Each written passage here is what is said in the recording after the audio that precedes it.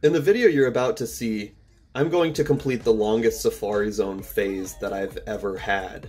This phase took me 6 days to complete and it ate up most of my Safari Week. It's really unfortunate that my first Safari Week phase of this year had to take so long. But that's not where my struggles started. Before Safari Week, I had another hunt that I had to put on hold because I just wasn't finding anything. I put that hunt on hold at 20,792. That means, in this video, right before I found the shiny, I was at a drought of over 45,000 random encounters since my last shiny. To make things worse, the last shiny that I did get, 45,000 encounters before, was a 4th Zigzagoon that took me well over odds. So if you really consider it, the last cool shiny that I've gotten, other than this Safari Week shiny, was 54,000 encounters before I found this Safari Week shiny. And that was a plusle that I got all the way back in January. So I hope that explains kinda how I reacted so hard to this shiny. It had been over 50,000 encounters since I had found something cool. Am I wrong? You guys look at the 4th gen Volbeat sprite and everything's good? Because to me, it's like cross-eyed. Looks like she watched the tape of The Ring and this is what she looks like in the camera. Poor Volbeat. What if she's listening to you right now? Yeah, she looks a little strange. This looks zonked.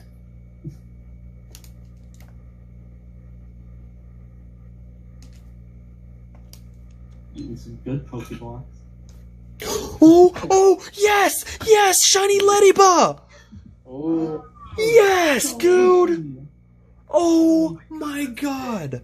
I thought for sure that was a Shino. That came after 25,024. Jeez. Oh my god, my heart is pounding. It's freaking Thursday! Brian woke up.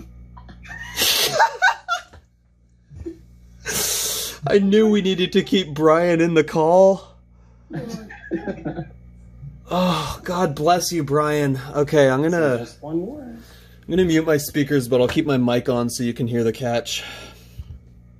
So, it is currently Safari Week. It is 1:38 a.m. on Thursday, June 11th, and I just found my first shiny of the entire week. This has been a rough Safari Week for me. What's up, everybody? Mr. Let's Play It here. It is currently 1:30 a.m. on June 11th.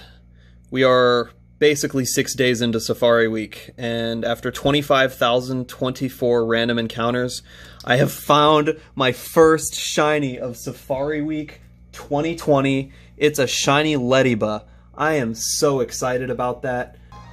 Alright, let's go ahead and try to catch this thing. I'm a little nervous because it has a 255 catch rate, and those have been notoriously tough this Safari Week, but I'm optimistic. Let's throw the first ball. 1, 2, 3, caught it.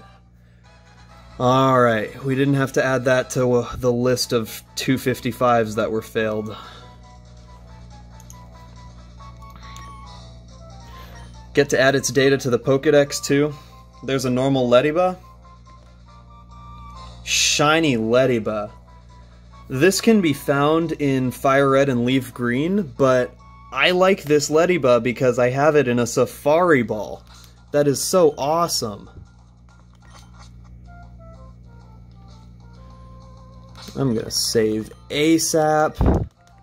Yeah, so I started hunting Safari Week last Friday. I hunted Friday, Saturday, Sunday, Monday, Tuesday, Wednesday as much as I could, and right now it's basically Wednesday, but it's early Thursday morning, and after 25,000, I finally got this shiny.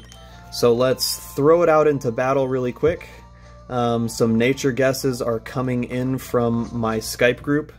While I am on that topic, I was talking on Skype with Glass the Dragon, Alpha Zapdos, Flying Flygon 13, Your Fried Bread, Absolblog's Pokemon, and the Supreme Arcanines.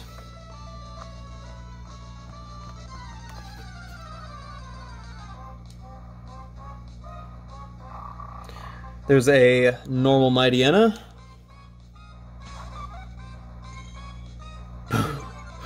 Shiny Ledyba. That's so awesome. I'm so glad I got that.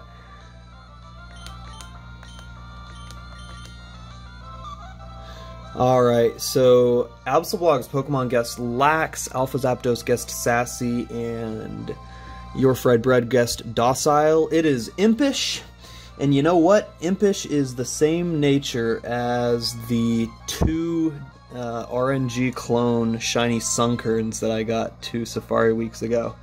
There's no way this is a clone of that though, because this is a different file. But yeah, that's my first shiny of Safari Week. It took over 25,000, and I expect my luck to change now. I'm hoping I can get several more shinies before Safari Week ends, but if my next phase takes another 25,000, I probably won't get another shiny this Safari Week. But I got something, and I'm happy with that, so with that I will continue hunting. Good luck on all your hunts.